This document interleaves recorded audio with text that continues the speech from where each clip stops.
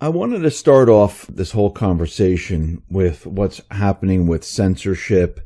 We see Facebook was in trouble. Trump is calling out Google and pointing certain things out. I mean, how bad is censorship right now? And why should people be worried about censorship? I mean, when you look at so-called private companies, and there's really nothing private about them. When you talk about these companies who've are really behaving like public utilities in a large sense, okay, that they need to be broken apart.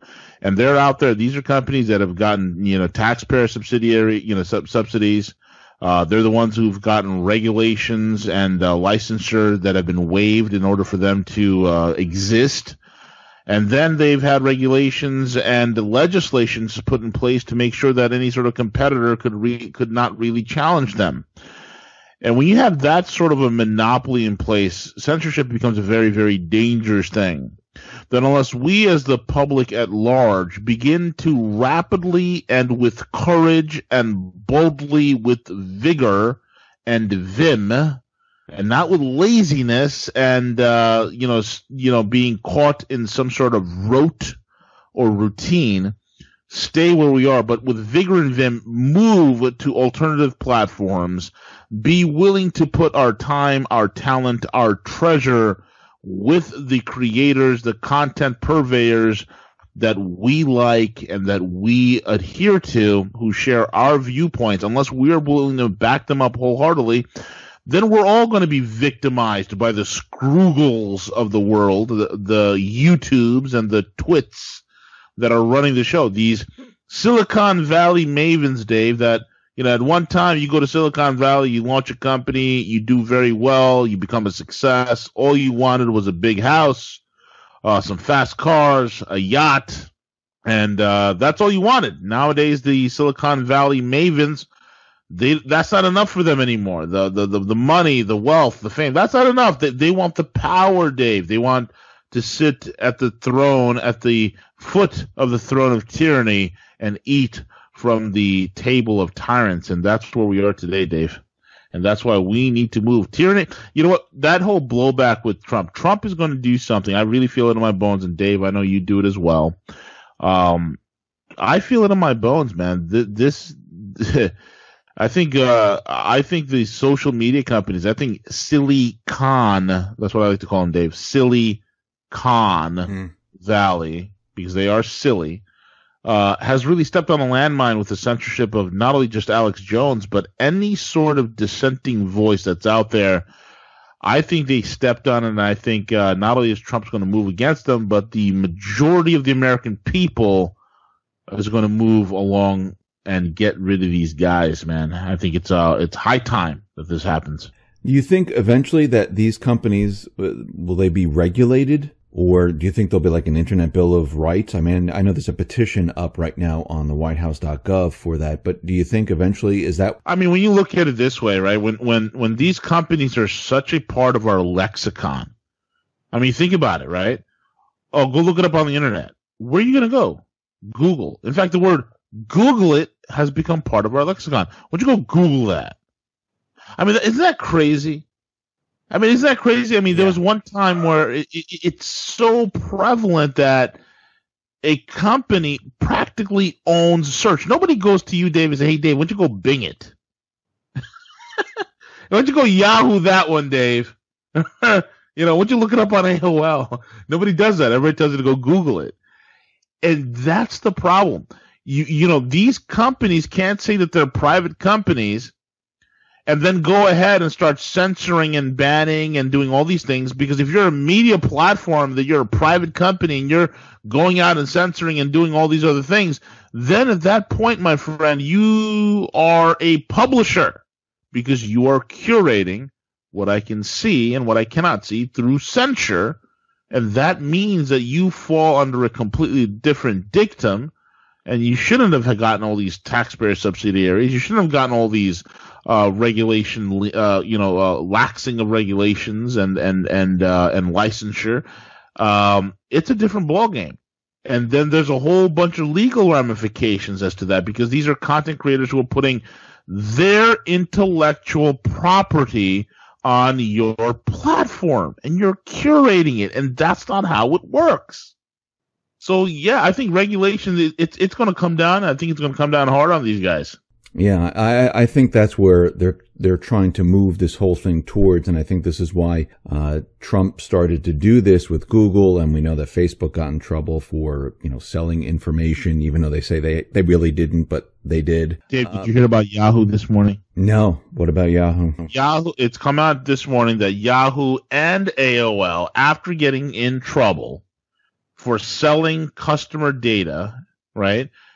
It came out today that they're still doing it. That Yahoo is still skimming through the tens of people. Now, I didn't say tens of thousands, Dave, but I said the tens of people that still have Yahoo emails.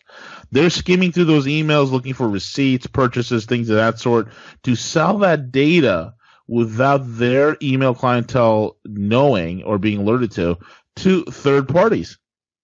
And this is the problem. You see this, just like you said, with Facebook as well. It's terrible. They don't stop. They can't help it because we're the merchandise. That is true. I wanted to move the discussion over to the Inspector General report, the FISA, Clinton emails, and, this feud between Sessions and Trump. What's the game here? I mean, are we ever going to hear the truth? Is this all going to come out? I know Trump has been tweeting a lot, but about all of this, but do you think it's almost time where this is actually going to hit mainstream? Here's the deal. I think I really feel this, Dave, and if it doesn't happen, I'll be surprised. But I think going into the midterm elections, I think some big news is going to pop from now and going into the midterms. Because I think something so huge and heinous is going to start really erupting out from the surface and into the limelight where it simply cannot be ignored. Okay, we look at what happened. The fact that Hillary Clinton's 33,000 emails, save for 2, all 33,000 of them wound up on a server that was siphoned to a Chinese company that is based in Northern Virginia, a Chinese front company that is owned by the Chinese government. Top secret information was on there. The fact that, most experts are saying this was not a hack, this was simply just willfully taken, and that's one of the theories that I postulated years ago when the whole Hillary Clinton server scandal started coming out, is that she willingly, that this was an operation that she willingly put it there saying, oh, look, I got hacked. But she was selling secrets. There's no doubt about it. Okay, selling secrets. And the fact that this information has come out, and the fact that the FBI is denying that, hey, you know what, there's the Hillary Clinton server did not get hacked. The fact that they did not even look. They did not even look at Anthony Weiner's laptop and all the tens of thousands of emails that are on Weiner's laptop. They haven't even looked at that, Dave. It is something that is remarkable, and I think something's going to happen that's going to demoralize the far left. It's going to demoralize, the entire establishment. And I think we're going to see a red wave and a blue sprinkle, my friend. So who has Weiner's laptop? And do we know who has Weiner's laptop or Clinton's server? We know that the FBI has Weiner's laptop, and all the files that were in that laptop were copied and held in possession with the NYPD. And from what I heard is that the NYPD has given it to the white hats, or the quote-unquote good guys that are in government. That is what I've heard from multiple sources, Dave. Some very close, and some that are even working in government itself have said that to me, that that they in fact do have the data. I mean, look at the indictment count, man. 45,000 indictments, sealed indictments, and growing. It's just ridiculous. I mean, typical presidential, term, you'll have 500 indictments, maybe 1,200 at the most. That's it. Nobody sits around and has 45,000 indictments sealed. Yeah. That's some sort of a mass arrest event coming, and you cannot deny that. Something's afoot here, Dave. Something's afoot, and I think it's for the positive. Yeah, I think it's for the positive too. And I've noticed that Trump has been tweeting out quite a bit about Bruce Orr, about Clinton, about all of this. I don't know if he's foreshadowing or he's getting the public ready for all of this, but when it does hit, those people that are sleeping, those people that haven't been following, who've been rejecting it all this time, are you nervous about, people rioting, Antifa, and groups like that, trying to push, some type of, civil war in America? Well, the specter of civil discord and civil unrest and civil war is always there. But I think what's going to happen is going to be something more than just, Hillary Clinton sold secrets. I think in order for the air to come out of the opposition, in order for the mass amount of this, oppressor versus oppressed nonsense that is the far left opposition feeds on, in order for that to go, something that is so horrific, so heinous, so, dare I use the word, evil, has to come to the surface, that if you choose to defend it, you yourself are throwing in your cards, you yourself are throwing in your hat in the ring with some of the most evil, heinous acts in human history. And I think the propensity for that is very true. So the way you stop civil war from happening is you don't make it about politics anymore. You bring it down to the very core essence of humanity, and that is good versus evil. I think the truths that are about to come out, Dave, I think they supersede politics. I think they supersede, typical left and right wing rhetoric. I think we're entering into an era where it is going to cut to the core of who we are as humanity. What is right and what is wrong, what is good and what is evil. And there will be such a moral outrage that any brain-dead, twisted member of Pantifa would be terrified to death to even stand in opposition to the outrage that the American public would feel. And I think that is a very strong possibility come this fall, Dave. I think it's pretty serious because, let's be honest, the presidency cannot afford to lose the House, and cannot afford to do that. But it has to be an overwhelming victory, and some big news. In order for an overwhelming victory to occur, a major piece of demoralizing, deflating, defeatist information and truth will and should be coming out that absolutely hamstrings the opposition. I think that's what we're headed to. I think there's a strong possibility of that, Dave. And do you think this is going to come before the elections? Do you think they're going to put this out there before that time? Yep, I think so. And I think it's going to be so earth-shattering. I think it's going to be so huge that you simply cannot ignore it. You simply cannot go to a voting booth with your finger going towards Democrat without stopping and pausing and then switching to Republican or Independent or Libertarian. Because I think what is going to happen, it has to happen before the midterms. Now, if nothing happens, Dave, I'll tell you right now, here's panic mode. People want to say, hey, V, what's the worst case scenario? Worst case scenario is this, okay? And we're, I've stopped giving timelines a long time ago because I think right now we're in the stage of the game where everything right now is event driven, right? If we go to the voting booths in November for the midterms and we vote, and the next thing you know, there was a quote, and I don't think it's going to happen, but if it does, a blue wave, a sweep of the House and Senate, and it becomes filled with Democrats. Okay, it becomes filled with Democrats. The president and his party loses the House and the Senate. None of the bad news comes out. then we're in a whole heap of trouble. Then the freedom-loving people should start really panicking, because then this real specter of civil war raises its ugly head.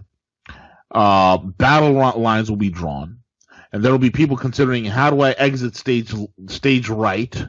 How do I get my family out of harm's way? And then we're back in the type of panic mode, the type of vigilance and emergency state of situation that we were all in, Dave, under the Obama administration. I remember those days of 2015, 2016. I mean, we're biting our nails, man. I'm like, oh my God, this man's going to wreck the country. When is the ICBM going to land on top of my house? It was just like that. I think that level of panic will be very real.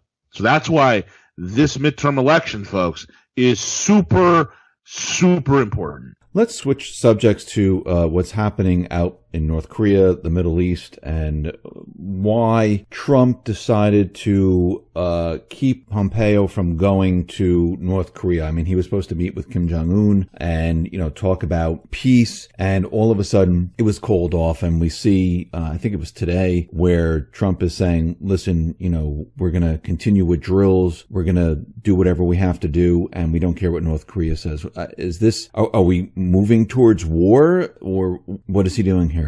I think it's posturing. It's more tough negotiations. From what I heard in the background is that the trade spate that has happened and that has occurred between the United States and China. China has some sort of alternative deal that they're trying to strike with the North Koreans that it doesn't have, I guess, the best interests of all parties in mind. And that is why we're walking back, or appears to be walking back, the deal. So for those of out there that are saying that this North Korean deal is done, it's over, it's a lost cause, I would just tell everybody right now, just hold still. Don't try to count your chickens before they hatch, and let's give it some time. I mean, it wasn't that long ago when people were thinking that Trump's going to, launch a Minuteman missile over into Pyongyang, and it'll be the start and advent of World War III.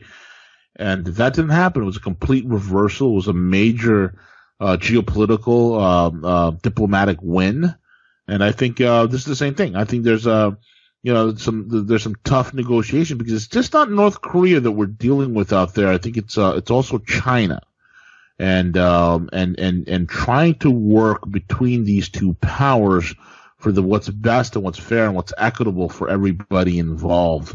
I think that's the bigger play here. Trump exchanges letters with Kim Jong-un. Why are they going back to paper and pen or typewritten letters? Why aren't they using, the phone? Why aren't they using electronic communications? Why are they exchanging letters back and forth? Because it's intimate and it's romantic. Just kidding. We all know why. I mean, think about it. This is why I said, let's just wait and see, right? Because, Trump has been communicating with Un via paper. Trump has been communicating with Putin via paper and pen. Why? Because if you know anything about Donald Trump and being a New Yorker, okay, folks don't realize this. Trump's never used email. From the time he was a real estate mogul here in Manhattan, the guy delivered messages via paper, via message courier services, the bike messengers that we have running around, pedaling all over the place in New York, cutting you off and jumping in front of the kebab carts over here. That's how he's always been doing it. But it's also brilliant in the sense that, number two, that you're not leaving a digital paper trail. So in other words, the deep state backstabbers, the deep state ne'er-do-wells that are inhabiting the White House, that are inhabiting, Washington, D.C., the haunt of demonic miscreants that are there in D.C., it avoids them. This way, Trump can get his ideas conveyed very closely and very concisely and very clearly with those involved, without any of this hacking and leaking that are happening. So, folks, Trump is playing his cards close to the chest. You're not going to, things that people are. I mean, haven't we learned already not to have a knee-jerk reaction with this administration? Right? I mean, I've been guilty of it. This guy's going to screw everything up. And then, okay. All right. So everything's fine. Everything's fine. It's fantastic. It's fine. It's fine. Okay, good. I think that's the attitude that I think people need to have is a wait and see attitude. Okay. Oftentimes we're so obsessed with our dogma. And folks, we're not in a dogmatic world. There's a lot, and literally it is. It is, it's such an often abused term, 3-dimensional chess. But I like to call this 3-dimensional poker. And that's what we're facing here. There's a lot of feints. There's a lot of fakes. There's a lot of disinfo on both sides. And I think that people need to be wise and people need to be vigilant and discerning. And most importantly, to be pragmatic and patient. I think that's the critical thing. And let's see what plays out. Because right now, Dave, the way I see it, everything's in flux. Everything's in flux. And like I said before, the panic mode happens come the midterm elections. The midterm elections come and we all lose and lose big. Then you can panic. Then you have the right to panic. You have the right to boop, boop, boop, boop, boop. Hello, honey. Yeah, those plans about moving to Thailand. Yeah, let's talk about that. Then you got the right to do that, right? But up until that point, let's just be patient. Let's see what plays out. Because I think, as well as you do as well, Dave, we both get a sense of feeling from everything that we're garnering and every source that we talk to and every person that have their finger to the pulse on these type of things. We all get the same feeling that, hey, something is brewing under the surface. I can't tell what it is or how it's going to look like, but something big is about to happen. There's no doubt about it. I agree. What about Syria? I mean, we're hearing information that's coming out right now that there's a false flag, the white helmets are involved, the terrorists are involved, they're preparing another chemical attack. Is this the deep state? I mean, what is happening there? It's definitely another deep state operation. This is clandestine. This is worked through other actors. Now, folks got to understand. The U.S. is not the only actor in Syria, and neither are the Syrians nor the Russians. People look at the Middle East and think it's okay. It's the U.S. Why doesn't the president just call back the CIA? Why can't he do this? Why can't he do that? People don't understand how convoluted, how corrupt and convoluted the entire setup of the Middle East and what it looks like. Folks, it's not just us that's there. You got the Saudis that are there. And when I talk to most people, that the Saudis and the Iranians, they've been having a proxy war for the last 30, 40 some odd years. The last 40 some odd years of having a proxy war. Okay? That back in 2000, I think it was 2014, when I reported this on Rogue Money, and I said this on my show. There was, back in 2014, a meeting between the Iranians and all their proxies and the Saudis and then all their proxies in Algeria. And they were hammering out some of the details of what was going on with the Syrian conflict back in 2014.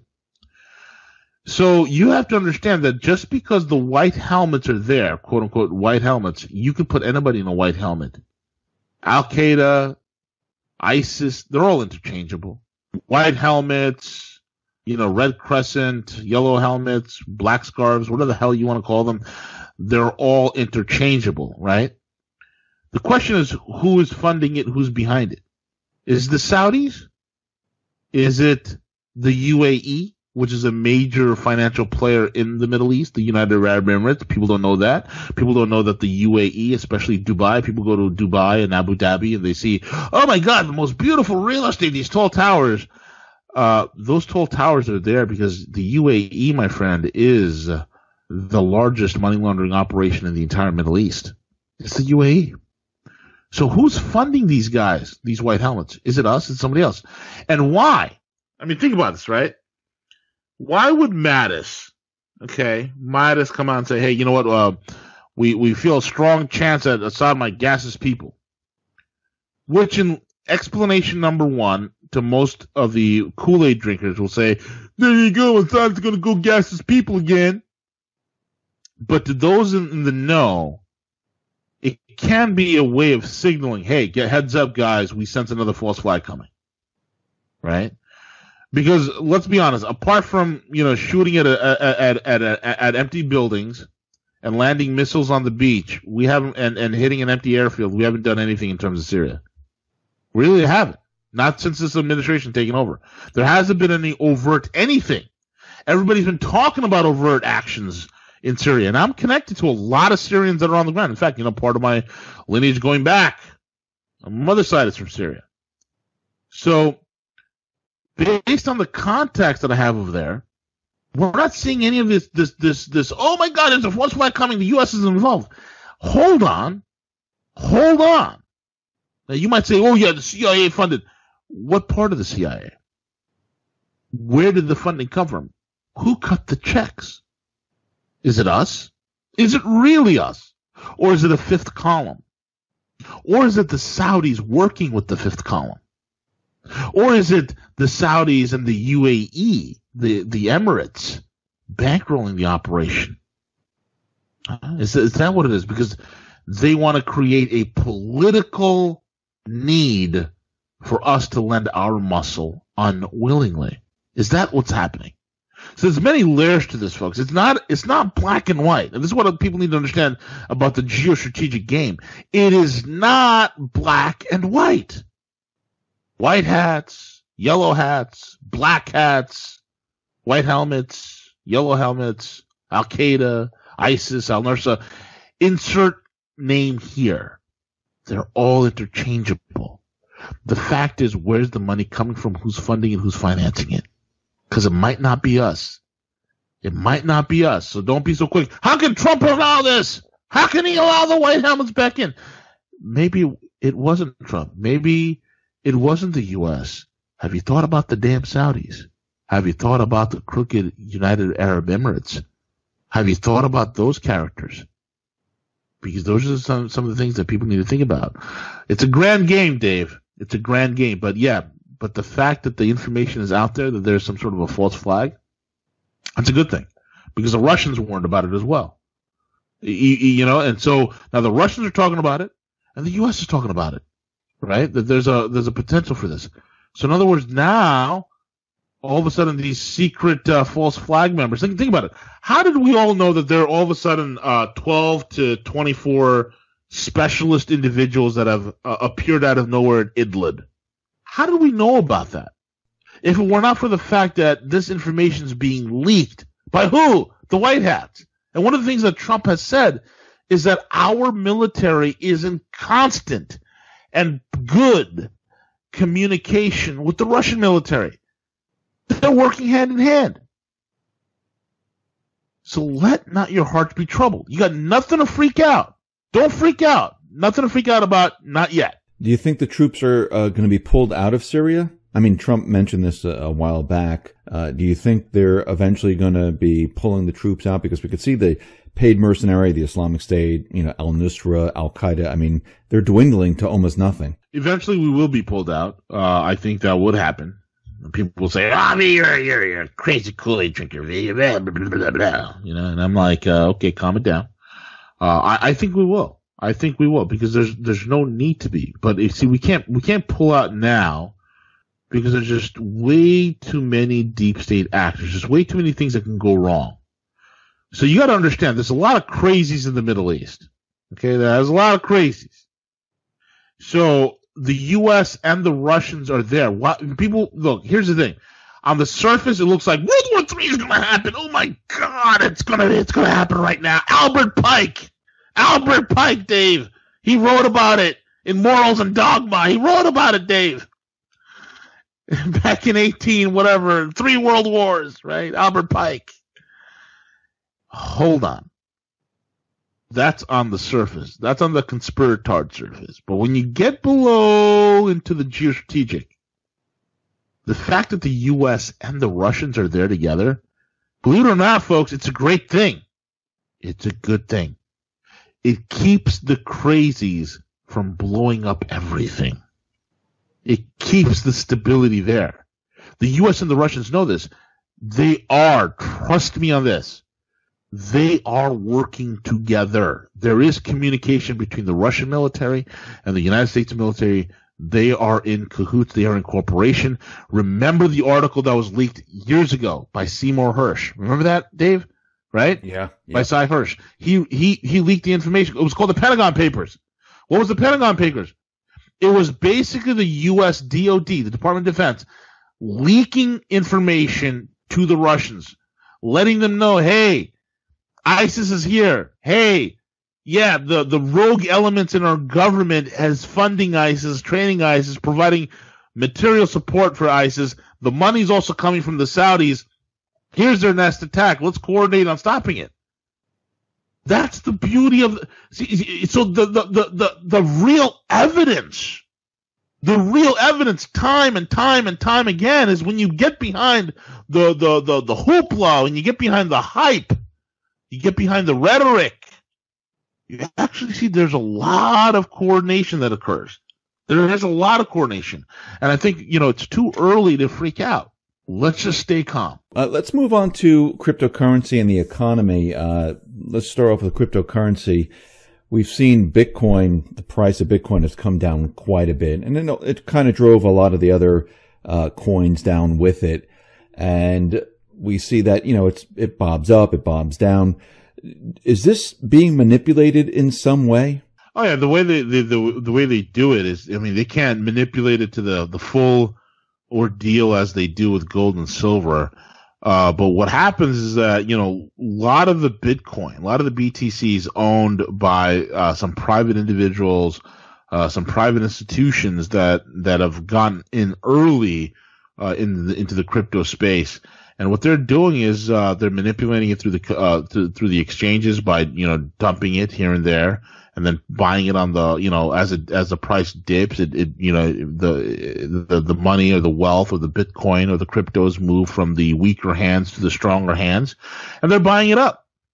They're buying it up. So I can tell you from somebody who works in the crypto space, we have our trading room. It's a trader's market.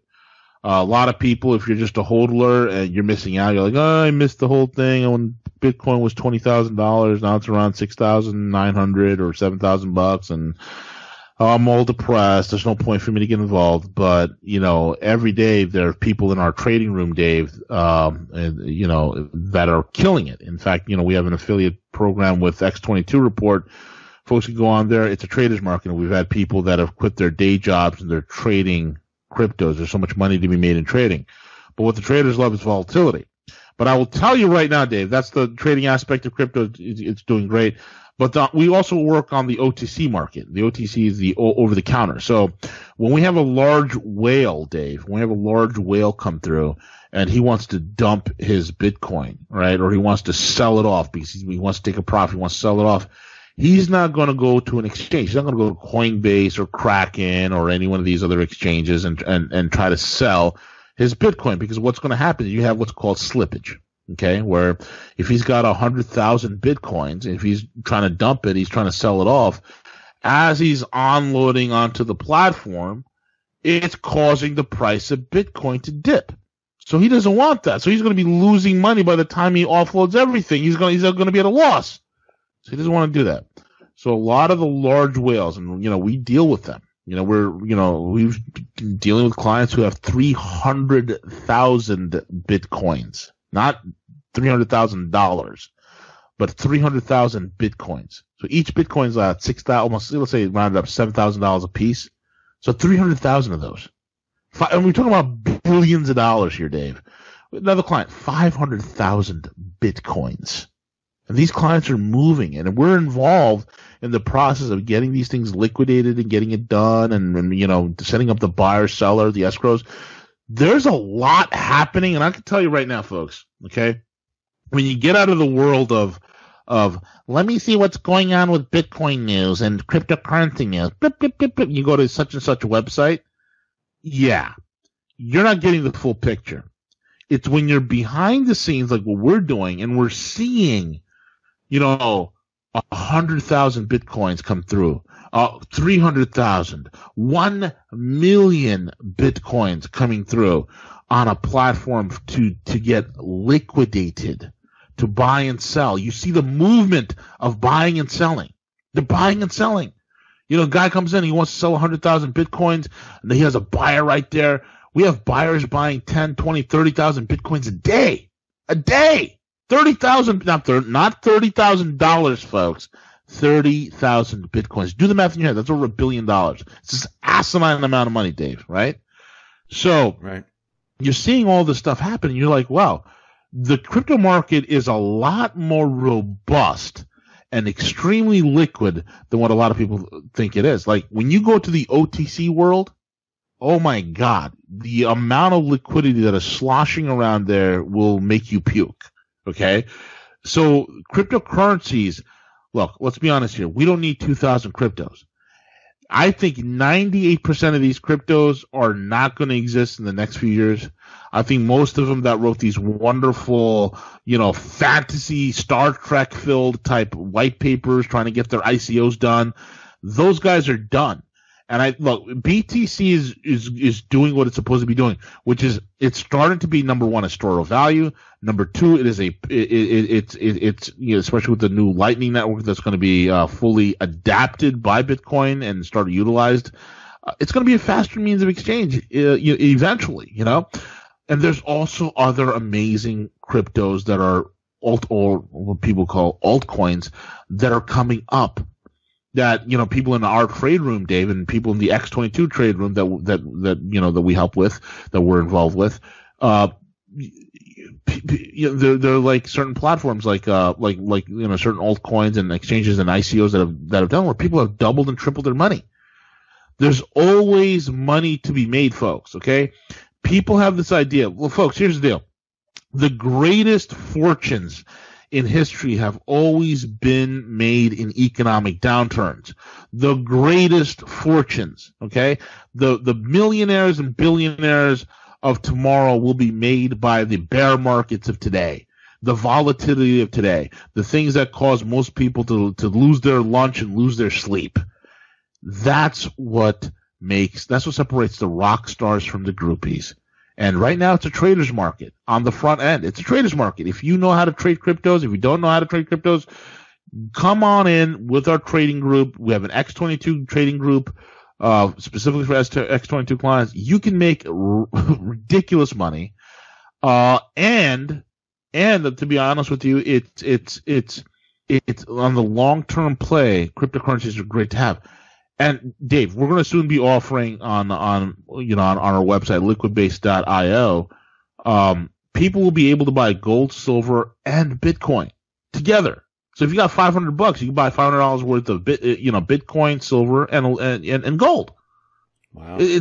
So you'll have it, and we'll ship it directly to the front door of your house, and the Bitcoin will be on a paper wallet, but the paper wallet, of course, is going to be emblazoned. It's going to be like on a plastic credit card with the Bitcoin wallet address, your own private key code, and we'll send it to you. You'll have it. It's yours. Okay, so pretty amazing things that are happening. So it's a great time. Cryptos are great. It's not going anywhere. It's not going anywhere, folks. It really isn't. I mean, with the crypto market, are the central bankers, are they still worried about the cryptocurrency becoming maybe a local currency? Because we see other countries are looking at it and, they're starting to use it. Yeah. I mean, let's put it this way. The second most popular currency in Japan, which is the third largest economy in the world and the second biggest equities market on the planet, the cryptocurrency, the second most popular currency in Japan is Bitcoin.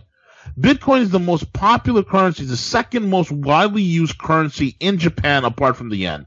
So yes, and there's also regional currencies. There's ideas that people want to, like, for instance, there's a cryptocurrency called VEN that, from what I'm hearing, is a lot of the Chinese megacities, they want to start incorporating VEN as a tokenized way of payment for a bunch of different, products and services within that local city. So this is the kind of things that governments and central bankers are terrified of, and I think it's a trend that they are trying to control, but in the long term, I don't think they can control it because things are becoming more and more decentralized. Yeah, I agree. I wanted to move into the economy here and talk about, the GDP numbers. We're seeing 4% or higher. The economy, according to Trump, is doing fantastically. I mean, why is he out there pointing to the stock market, telling us the economy is doing great? I mean, has anything really changed in the way we calculate these things or what's really going on? I mean, what's the plan here? I mean, is the economy really all of a sudden doing that much better? No, I think it's political talk, man. It's political talk because let's be honest here. The average American doesn't understand what a stock market bubble is, right? I mean, let's be honest here. The average American, when he turns on MSLSD or when he turns on CNBS or any one of these business news shows, right? They're told numbers of, it's in the millions, it's in the billions, it's in the trillions, millions, billions, trillions, millions, billions, trillions, trillions, billions, millions, all over and over and over and again. The problem is we don't have any quantifiable measure. So we're just thinking, our debt's only 20 trillion, big deal. Most people don't understand this, and that's why I like to put it in terms of time. And I always tell all people this: how much is a million seconds? A million seconds is 12 days. How much is a billion seconds? And people are like, I don't know what, 30 days? No, it's 32 years. How much is a trillion seconds? 50 years? No, it's 300 years. So that kind of brings people into scope. So the average American doesn't understand, hey, you know what, they don't understand that, hey, you know what, the stock market is a bubble, and they don't understand why it's in a bubble. They don't understand the causation of the bubble. They have no clue about it. They don't understand that our GDP numbers are cooked, that the real accounting has been re-engineered back in the early 80s, that they don't understand the fact that, hey, you know what, there's still 95 million Americans that are permanently unemployed. They don't understand the fact that there's 42 million that are on food stamps. They don't understand the fact that there's still about 100 million that are receiving some sort of government handout, a welfare program of some sort. And they don't understand that, what is it, 3 out of every 5 kids in America, or it's about 25 to 30% of children in America go to sleep every night with food insecurity. They don't understand those numbers because everybody's, in on the phantom numbers because we have a phantom wealth effect, right? So if Trump came out and be like, hey guys, here's the real deal about the economy. It sucks. It really blows. It's crappy. It's horrible. There's nothing that can be done about it. Okay. If he were to come out and say those things, Dave, then what's going to happen? He's going to crush sentiment. Why? Because economy is not only dependent upon, let's say, real physical labor and a real physical economy with real production and real output, but it's also dependent upon emotions. And we're still a consumer economy. So if he were to come out and say, hey, the economy sucks, it's terrible, the stock market, the points will drop, everybody will get depressed, it will cause a lot more havoc. So people need to feel good, then use the momentum of the bubble to actually start infrastructure projects and start building out manufacturing, start implementing a real physical economy. That's what people don't understand. See, this is why I said people need to get out of dogma and get into pragmatism. If Trump, Trump's smart. He looks at the bubble and he says, okay, this is a friggin' bubble. He knows it's a bubble, right? People go, look, he flipped the script. Now he's saying the bubble's good. He's saying the stock market is good. That's a sign of wealth. He knows it's fake, but he cannot tell you how fake it is because, you know what? He doesn't want to crush the bubble yet. But he's trying to use the bubble, okay, number one, the phantom wealth effect. It has its uses, all right? It has its uses. You create the bubble, but at the same time, what is he doing, Dave? He's cutting regulations. He's reducing taxes. He's making this country, again, the most attractive country in the world to invest in. And what's happening? He's trying to bring back business. There's over $10 trillion offshore that is slowly starting to leak back in. He's doing that by creating what? The power of sentiment, the power of emotions, the power of perception, the power of mass groupthink, saying, hey, you know what? Wow, things are great. I actually feel good about myself. Oh, look, the phantom economy just gave me more fiat currency in my weekly paycheck. Oh, the phantom economy helped my 401k go up 25%. Oh, I'm happy about that. The average Joe needs that, because when he sees the good, positive feelings that he's getting, and now the regulations are being cut, they're being trimmed, and now physical. What is he doing? Trump is not, look, the good guys will pull the rug on the fictitious economy. I know that for a fact. It's going to happen. But we cannot pull the rug right now until we get all these regulations out of the way, number one. And number two, we actually start building out and ramping up a physical economy.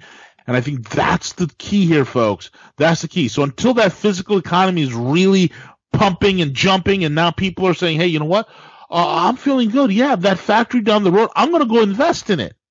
I'm going to see the people with money need to feel good as well. The people in Wall Street, the investors, I'm not talking about the criminals that are running Goldman Sachs or JP Morgan or anything like that, but I'm talking about the investors who have $400,000, $1 million, $2 million, $50 million, $100 million sitting in a trading account will look at, oh, that business venture over there, I'm going to go invest in private equity. I'm going to go invest in private ventures. That's how you grow the economy. But you can't do that if you're going out there saying the economy sucks, it blows. It's garbage. It's going to crash tomorrow. Then, what did you do to the country? You stonewalled it. You cannot cut your nose to spite your face. And that's what people need to understand. Guys, this is about being pragmatic. Let's be smart here. That's what the game is. I mean, is his end game to go after the Fed and the central banks? Yeah, they'll be done away with. You cannot build a physical economy and have a central bank that's out of control. The goal is, from what I'm hearing from the murmurings, is to bring the Fed under the control of the Treasury. So basically, we're going to take control of the Fed, and it will no longer be a separate corporation. Correct. It will not be a private bank with private aspirations, goals, and desires that are completely anathema and diametrically opposed to the country from which it is sitting in. That's going to get done away with. So I don't want you to give me a specific time here, but I mean, is this going to happen within his first term, or if he gets elected for the second term, is it going to happen within his presidency? Yeah, I think it will definitely happen in his presidency. I think it's going to happen by the second term. I think that's what we're looking at. I think step by step, things are moving in the right direction. I mean, geez, you and I know what the hell's really going on in the economy, but damn, you talk to the average Joe on the street, he's more elated than ever. He's completely happy. You talk to guys who own businesses, you talk to guys who own construction companies, you talk to guys, they're all happy. They're all hiring. Dave, I'm seeing more and more now hiring signs all over the place, starting $17.25, $15, $18, $20. I mean, there are guys right now making $100K or almost $200,000 a year right now, and they can't fill the positions in the Texas oil fields, in these various natural gas areas, these energy companies and these energy firms that are hiring. They can't get enough people in for high-paying salaries. It's to the point where they're even asking, "Hey, you don't even need experience. We'll train you." I've never seen that before. Why? Because they believe in the sentiment. Belief is a powerful thing. The emotion. Do not underestimate the power of emotion. It is a powerful thing and is a powerful driver in the game that we call economics. I agree with you.